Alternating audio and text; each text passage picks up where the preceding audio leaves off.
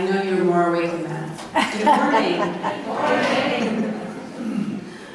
Welcome to South Valley Unitarian Universalist Society. My name is Reverend Carrie Madrone, and I am the interim minister here this year. My pronouns are she and hers. Our service this morning is about living in the present, while we are also waiting for the expectation of the future. Today is the beginning of the Advent season, the season of waiting. It is also the day that the Ministerial Search Committee is finishing its congregational record, and in a few days it's going to be ready for future ministers to see. So this is a very big day here at this congregation. I'd like to point out that this next Saturday is the Beyond Categorical Thinking Workshop. If you have not signed up for that, please go to our website that has a link, and you can follow the link for that. This is a very exciting time in the life of this congregation, where we have finished many, many things, and now things have been created and they're being put out into the world, and who knows what is going to happen. This is a very exciting time to be here. Let us begin our worship service this morning by singing 10,008 in your teal hymnal, When Our Heart is in a Holy Place. I think I should help some of you who may not know about musical road maps. This piece repeats 3 times, but the final time, when you're on the second page, you jump to the very last page to do a little ending on it. So if you're following along with that little thing that looks like a target, just jump to the end. Short intro.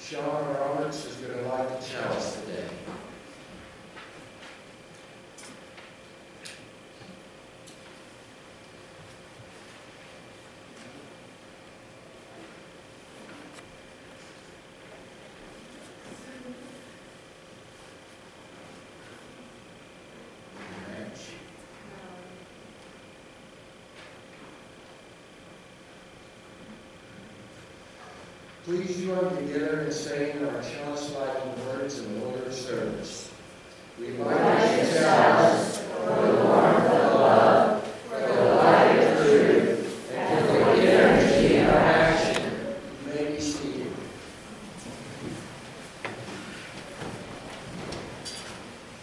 Good morning. My name is Deborah Dean. I'm today's worship leader. I would like to welcome you this morning to South Valley Unitarian Universalist Society. We are an intentionally diverse religious community. All are welcome here. We would like to extend an especially warm welcome to those of you who are visiting for the first time. We're so glad you're here. We want to get to know you better. This is a caring, supportive community. In the chapel at the back of the sanctuary, there is a book to write down your joys and concerns. Feel free to share a joy or concern there. A member of our caring committee can follow up with you then, and we'll do something with that. Children are also always welcome in the sanctuary during the service. If you'd like to have us take care of your little ones during the service, we have a nursery downstairs. We also broadcast this service on closed circuit TV, so you can watch it down there, in the social hall, and in the nursery too. After the service, everyone is invited downstairs for fellowship and to check out the Happenings Hub, where you can learn about all the things that we do in this South Valley community. In addition, in the order of service, there are announcements on the back page where you can learn about ways to participate in the life of this community. And as we begin, I ask that you please place your electronic devices in worship mode. We encourage you to take pictures, post them on Facebook if you want, or tweet, but do so quietly. Thank you.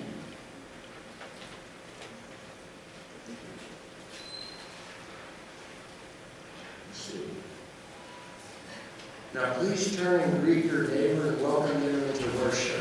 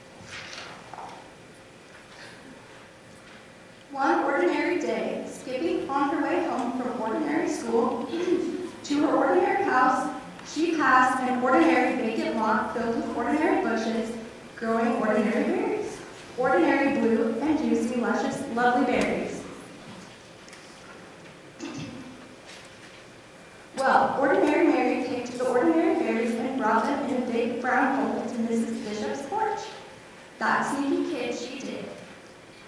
This made Mrs. Bishop very, very happy, so she baked a big batch of blueberry muffins and thought of 5 people who might have brought those beautiful berries, and then secretly gave each of them a plate. How great! 5 people got a plate. One of those 5 was her paper boy, Billy Parker. And when Billy saw his name on a note in the driveway on a plate, he quickly parked his bike and ate every crumb. This made him so glad that the next 5 people got their papers on their porch and not in the bushes. In fact, they were handed right to them. One of those 5 was Mr. Stevens, who was so amazed that he smiled for 10 hours on the airplane. And then he said to 5 different people who had heavy bags, "Here, let me help you." He still smiled, and they did too. One of those 5 was Maria, whose cranky little boy James stopped crying when Mr. Stevens played the peekaboo game with him until their ride came. When he waved goodbye, Maria exclaimed, "How strange that a stranger would be so sweet." And the next day, when she was out shopping, once, twice, 5 times, she did something nice for 5 different people, 5 times without stopping. One of those 5 was Joseph, old and bent and gray, in front of her at the produce stand. When he said, "I guess I counted wrong, I don't really need these oranges," little James reached out to him with an orange from their basket, and Maria put a coin in Joseph's hand and said, "Here, take this, the oranges are on us." As Joseph shuffled to the bus, his eyes were full and his eyes were wet, and his hands did helpful things for the next 5 people he met. One of those 5 was Sarah, a college girl who was off to see the world and stopped at Joseph's shop. When her back broke and her things fell all over the floor, she said, "Oh, what will I do?" Joseph said, "This is for you," and he gave her a new bag woven with his own hands in red and purple and green. "Oh, thank you," she said. "This is the loveliest bag I've ever seen." When Sarah left, she left and felt sunny as new, and she just had to shine on 5 people. One of those 5 was Sophia, whom she met on a boat, looking like the world might end, looking like someone without a friend. "What beautiful blue eyes you have," Sarah said, "and they're just the color of the flowers in your lovely dress." "Yes," said Sophia. "Yes," said Sarah. The beautiful blue eyes shed a happy tear, and when the boat trip was through, Sophia called 5 people to make them feel happy too. One of those 5 was Tom, her son the doctor, who was having a very hard day. "Hi," she said. "I love you, Tom." "Well, how great to hear your voice," he sighed. "I always need my mom." Dr. Tom was so cheered that on his next break, he bought a bunch of bright balloons for 5 young patients, and he handed them out right then and there. One of those 5 was Peter, a little boy who went home from the hospital that every day. Gratitude for the big bunch of bright balloons filled him and thrilled him and spilled out of him onto the next 5 people who came his way. One of those 5 was Eric, a teenage boy whose sacks and such were way too much. When one dropped on the sidewalk, Peter stopped his play and rushed right over, saying, "Super wheels to the rescue." Well, Eric, no longer stressed, was very impressed, and he made a mental note that very afternoon he would help 5 people. One of those 5 was Dee, his 10-year-old sister, who didn't have many friends and was painfully shy. When Eric said, "Hey sis, you want to come to the park and learn how to ride my skateboard?" she looked at him wide-eyed. "Serious?" she cried. "Sure," he said, and because of her brother, Dee decided that maybe she could be a friend to 5 others. One of those 5 was Louise, a homeless woman who lived under the trees. She could hardly believe her ears when she heard Dee say, "My brother and I would like to buy you a hot dog and a drink at that stand over there."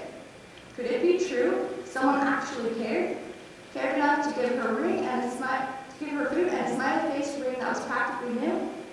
Louise was so pleased that she decided that even though she had nothing, she would find 5 others and give them something. One of those 5 was Mr. Taylor, who lost his wallet in the park. Louise found it full of 5s and 10s and 20s. Oh, what she could do with all that money. But she found his name and called his home, and over he came. He was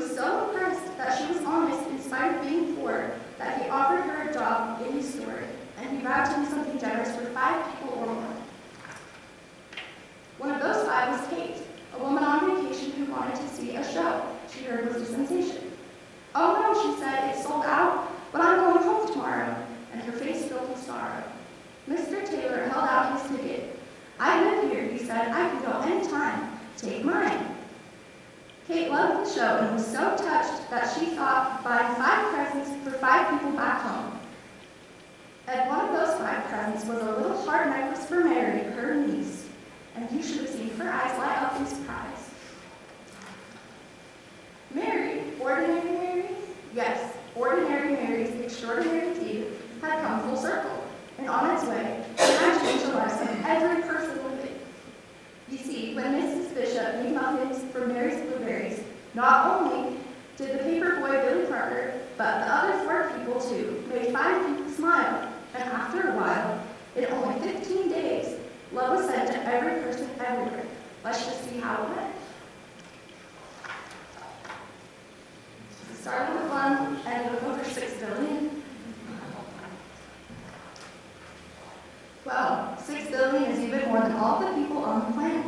So after everyone had a share and everybody knew that someone cared, there was even love left over.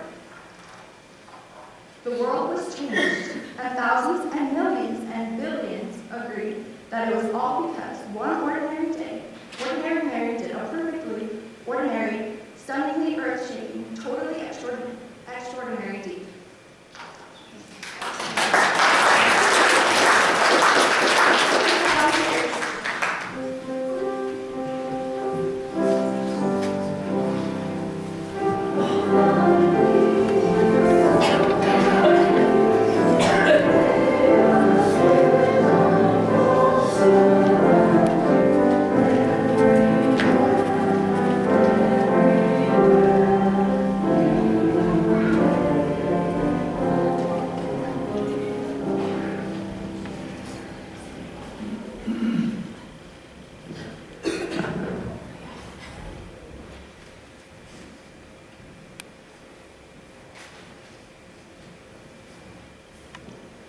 For today's service, I would like to try holding silence for just a little bit longer than we normally do. To prepare, I encourage you to get in whatever position feels comfortable for you physically.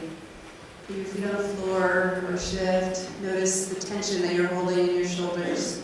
And just bring your whole physical self, your energy here into this space. Let us hold a moment of silence here together.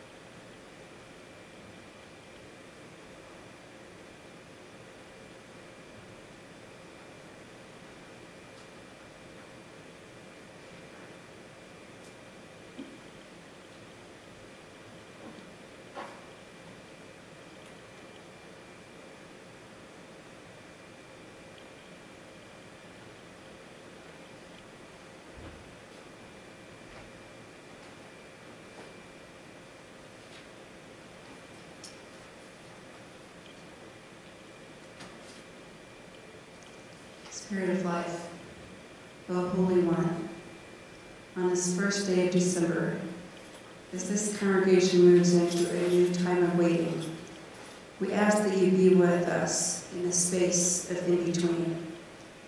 We are reminded of times in our lives when we waited with uncertainty and trepidation, and other times with excitement for new beginnings. Perhaps we, as individuals, are also waiting now for something to shift in our own lives. Whatever we are waiting for, let us be at peace. During this time of in-between, where anything is possible, may we practice patience with each other in all of our interactions. Let us remember that here in this community and how we practice our values in our larger world, we are creating the beloved community we wish to see and experience. Wherever possible, may we each practice kindness and inclusiveness. In this time of change, in this time of waiting, help us remember who we are on a cellular level, and may we live into this awareness. May it be so.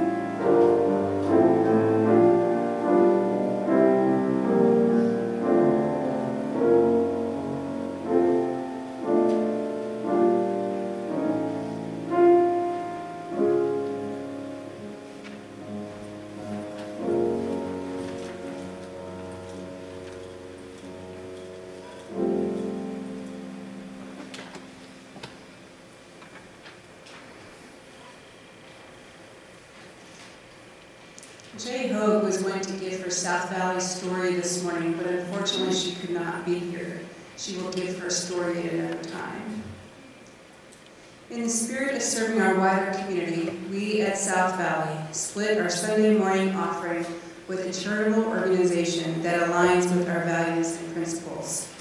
For November and December, we have chosen Candy Cane Corner, a special holiday store that provides an empowering holiday shopping experience for people and families experiencing homelessness in our community. Family members and individuals visit the store with their case manager and select beautiful new gifts for their children and loved ones. Candy Cane Corner is sponsored in partnership between the Road Home and Volunteers of America, Utah. I want to just make sure I don't think this is working now. We're always going in the in-between. So I want to draw your attention that these are some of the gifts that we have been collecting over the past month or so that are going to the Candy Cane Corner. And so there's a box in the foyer that has more of these that we've been collecting. So I brought them up to the altar today to bring attention to this and to say thank you to those who have contributed, and to bless these gifts for the people who are going to be purchasing them from Candy Cane Corner and then passing them on as gifts to the people of their families. May these gifts bring them happiness and joy and being connected to their communities. I appreciate all of you who made these contributions to happen. Will you join me in saying the words printed in the order of our service for our offering? We are this church. We are its hands, its heart, its voice. Together we share the love of this community and sustain it with our gifts.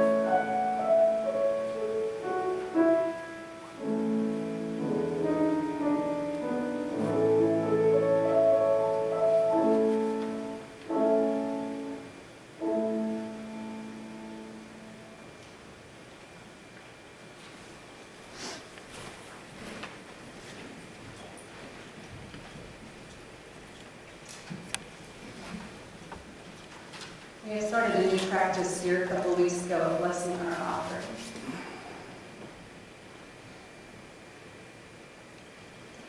Love, through all of us, blesses and multiplies all that we have, all that we give, and all that we receive.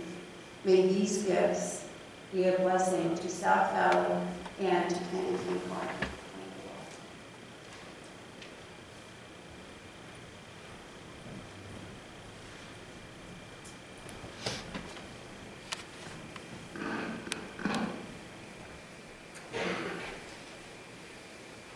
This is a responsive reading from Reverend Leslie Hakenhashi. After us finish each stanza, please respond with "We are waiting." This is a season of anticipation, of expecting, of hoping, of wanting. This is the time of expecting the arrival of something or someone. This is the time of living in darkness, in the hues of unknowing, of being quiet, of reflecting on the year almost past, waiting on a new beginning for a closing or an end. This is the time of digesting the lessons of days gone past, anticipating the future for which we are waiting. Waiting for a world which we can know justice. Waiting for a lasting peace.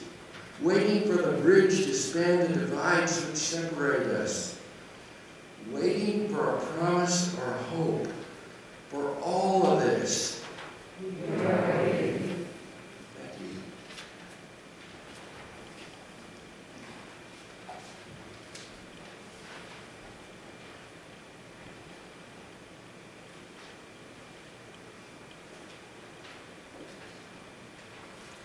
I began thinking about this worship service maybe a couple months ago when we were thinking hard about that today is December 1st. And what is it again? Today is the day that the congregational record is complete. I see Bob here. I'm wondering this is a very important time in the life of our community because this is about bringing all of the work that has been happening here together into one place. For those of you who are new here, who are visiting, this congregation is in its second year of having an interim minister and is working towards having a settled minister to begin next fall. And there is a very long process that has to happen. A lot of work goes into this.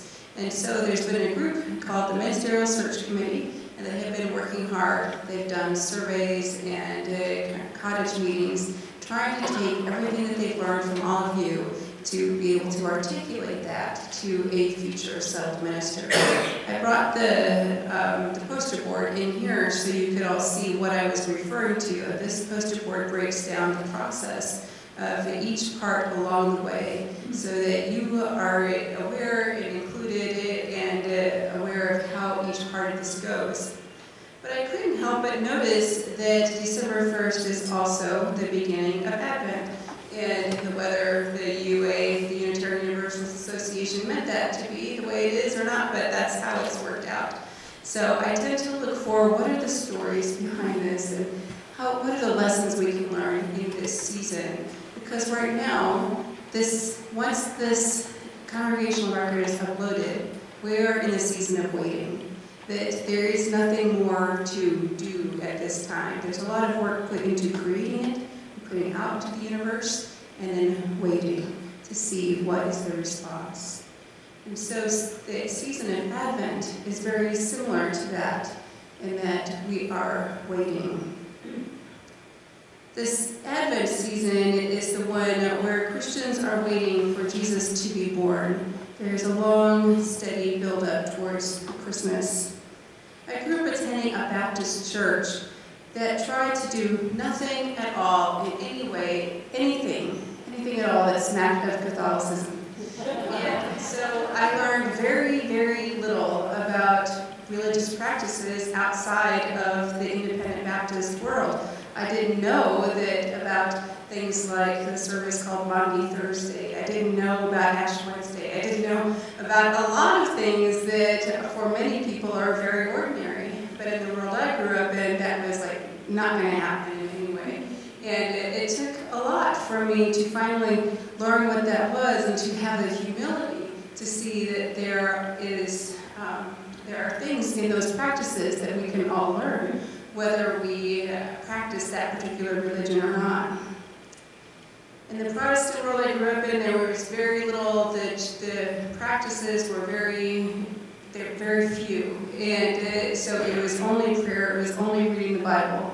And so if only because of going to a very interfaith seminary in New York City that I learned a lot more about different types of faiths and saw where my own prejudices were about other faiths, and then I began to be open to seeing that there are ways that we can learn from each other, that we don't have to throw everything out just because we don't have those particular beliefs. We can still learn from some practices.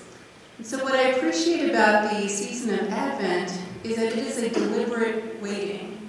That many times, those of us, I'm sure if I did a poll in the room, many of you are waiting for something right now. There are lots of things that we are waiting for. So how do we actually practice knowing that we are waiting for this thing to happen? And I look at Advent as a spiritual practice way of being able to be open to that possibility. Something new is going to happen. Can I be in a space of waiting, being okay with waiting, and not trying to rush my time through this? I'm grateful that I had that time to learn more about Advent. I still don't know very much of the particulars. I feel like in many ways I got kind of an overview of a lot of things, but not in depth like I probably would hope to in the future. But what I have learned is about being able to sit in the not knowing. In the Advent, there is the awareness that the hope is, of course, with Jesus' birth. But here we are in the practice of not knowing. The congregational record is going to be uploaded, and we have no idea what's going to happen after that. It's kind of, in a way, its own kind of both scary and exciting. How do we have the practice of sitting and waiting through this time together? So I wanted to particularly tie it to Advent because it helps us to really be grounded. And how do we just not try to force things, not try to rush things, not try to make things better by doing something else, by keeping ourselves busy in other ways. But how do we stay here, not making it move faster? I believe that the liberal religious world and its insistence of not being too identified with Christianity, fundamentalist Christianity in particular, has somehow overlooked the reality that all people, whether we believe in any particular religious belief, still need to have ways to live in a liminal space in between. To me, that is what good religion is about remembering who we are, and that we are all humans who have particular needs, and that religion, a religious practice, a spiritual practice, helps us to be grounded through that. I notice when we've thrown out the practice of Advent, our larger culture has also moved from waiting and noticing, being quiet in the stillness, being quiet in the snow that I've really enjoyed here, and instead trying to speed everything up. We see it in the stores where Christmas decorations went up in October. The weekend of the auction, I went to Michael's with a friend, and it was like being hit with all the Christmas stuff, and I think that was the first weekend in November. And walking in Michael's with all the decorations and people piling up their cars. At first I thought it was a joke. My friend Jen and I were like, what's going on? In November, what's happening? And people had their cars like packed, and then I saw the signs that said that these decorations were 50% off. And like, oh my gosh, people are like stocking up now, and I'm worried about what that does to our psyche. what that does to our emotions when we are trying to rush through all of these parts of our lives. And we have an outer culture that encourages us to do that. But it just keeps pushing the time forward instead of how can we stay here now? How can we not quite celebrate Christmas until at least we get through Thanksgiving? What is one thing that we can do to stay here in this day? I've noticed recently that the practice of Advent calendars has gotten a little more popular, and then even many of my liberal religious professional colleagues, I noticed this yesterday in a Facebook group I'm in, that they're sharing daily readings to support the practice of Advent. I want to encourage you to think about what are ways that you can do, perhaps even if you don't celebrate Christmas, you don't celebrate the birth of Jesus, what are other ways that you can build in time to slow down, to appreciate every day what is coming up for you in those moments and slowing down the practice. And even next Sunday, when Eddie Carroll with the Unitarian Universalist Association, that they're going to preach on another Advent of hope, another theme of Advent tied into the ministerial search process on hope. That these themes are resonant with who we are across all of our religious beliefs. I'm so glad that our culture is moving towards reclaiming religious practices. Not everything has to be thrown out just because we don't share the same specific religious beliefs. It makes me wonder, what are you preparing for in your life? Sometimes we consciously are thinking about those things, but many times to survive, we kind of put them on the back burner because it's just too hard to think about that all the time, because it's just too much. You prepare and you have to let it go. But then you know that it's always this energy that's still present for you. And you think about what is happening in your life. This time at South Valley, here in this season of waiting, is also a time of wondering. I'm wondering about the ways that this time of in-between can be used to be centered on what we can learn from South Valley's history. How can we get prepared for your new settled minister, getting clear about your relationship with them, and continuing to build connections here. But that is work that continues to happen even during this time of in-between. One way that is showing up is in thinking about what the space looks like here. For example, when you go into a friend's home or even into your own home, try to think about what is the space telling you. So I've had conversations with some folks about what does the space say about South Valley? What is the story you're trying to tell through what is here on the walls and in the spaces that we all share? There has been some discussion about the possibility of having a Founders Corner, a section, a possibility for having past ministers, any section together to say, this is part of our history, this is who we are. I think it's important to really highlight who we are and your accomplishments. You've had some really wonderful accomplishments. Being able to really highlight those things and bring them out. In addition to the outer things that you can see, that there's a bylaws task force that's approved by the board right now that's working on some of those types of work that needs to be done, that there is an effort between the Leadership Council and the board to find policies that have been written sometimes even 10, 15 years ago that we are finding, and we're trying to put them together. And this is a part of housekeeping and getting ready. When you have a new guest, when you want to put your best face forward, you want to have these things and be clear about who these things are and how they represent you. The work of living in the in-between has begun, but there's also the internal work. I think about the time of interim, this is my analogy that I give to people who ask me what in the heck interim work is and why in the world I want to do this anyway, is that I look at interim as this space, kind of, the analogy is about a relationship, because it is a relationship. It's a relationship between this congregation and your future settled minister. Whenever a relationship ends in your life, for whatever reason, before going into the next relationship, I think it's very important to take that time of in-between and to pay attention to how am I taking care of myself? Am I getting myself prepared for a new relationship? Am I clear about what I need and how I can put that into place? Those kinds of things I see as also part of the interim work. How do we get ready for this new person, and how do we create this space of actual welcoming? This space in between that it allows for new possibilities, maybe something you hadn't imagined before. You never know what could happen, but you have to be prepared for possibilities and new things that you hadn't imagined. When you're in the liminal space, what you can do to acknowledge this, knowing you can't make the time go any faster. We can't make the months or days fly by. I was just talking with someone earlier today about how they were already tired of the snow and they wanted the season to end soon, and why can't we get to the end of March? And I said, life doesn't work that way. We can't speed time up. All we can do is be right here. And so if that is the case, what can we do to prepare ourselves, our hearts, our minds for this new change?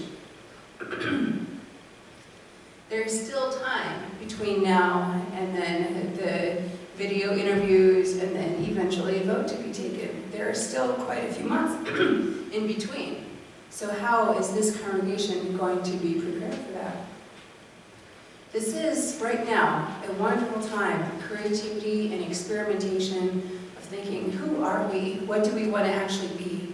How can we put that into place? We are our own people, and own that. Think about who you are, settled from different from the previous settled minister, and who you would like to be. This is the time to be very clear that you, as members and friends, truly support this congregation through your financial gifts, your time, and your willingness to support and try new things. This is the time to claim who you are, which means supporting the work of this congregation when you're asked, and showing up for the work that is in process now. I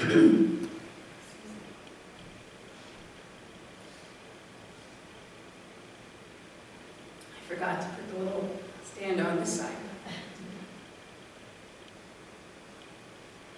If you are asked to step into a volunteer position, I encourage you to, instead of coming up with an immediate no, because this happens a lot everywhere, instead of having an immediate no, think about, what could I do? Maybe there is a possibility here.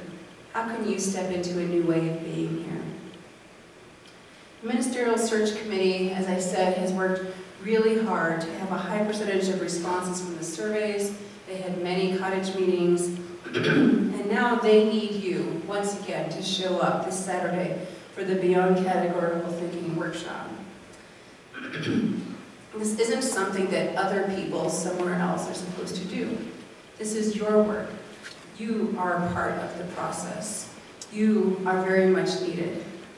Please make the time to come to this workshop. Your input is valuable. Now is not the time to back off your involvement at South Valley. Now is not the time for a wait-and-see attitude. It is the time to step into and fully claim your role here. South Valley UU Society is in a unique place, geographically, to make a contribution to liberal religion right here. Now is definitely the time to be curious about how South Valley can better live into its ideals, and for you to think about how you can be a part of that. The work of the congregation belongs to everyone. You are needed here. All contributions matter. Living in a season of expectation requires both waiting and action, paying attention and being curious. It is not the time to sit back and wait for the new minister to come in and do things that you are dreaming of. This is your congregation. Own it completely. I would like to end with a quote that helped me through a crisis in my life many years ago. I was feeling lost and confused and unsure about what was going to happen next in my life. A friend of mine sent me an email with this quote: And now it hangs in what, for many of us, is one of the most prominent places in our homes, on my refrigerator, where all good quotes go.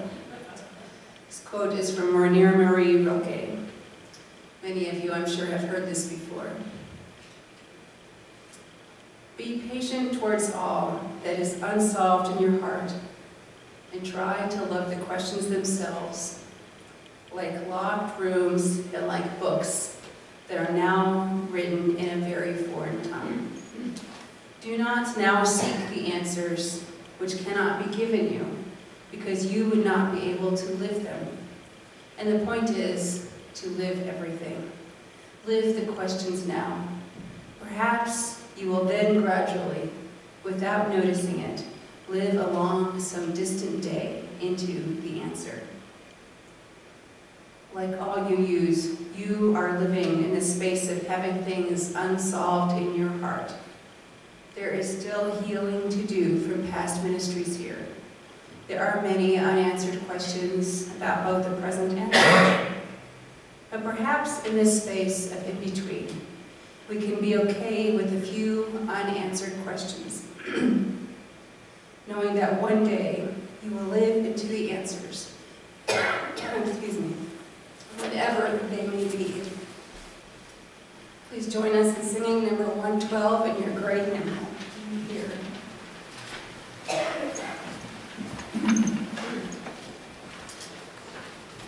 All things at one time is not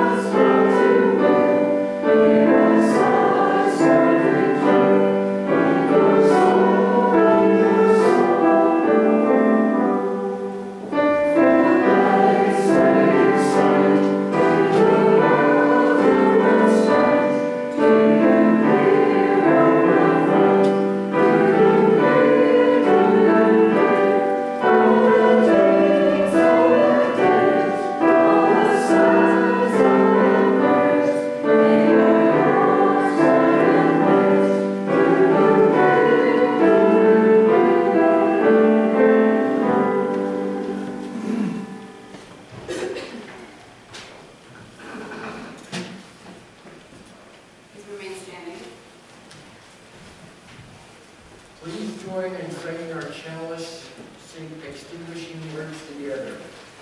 We extinguish this chalice, but not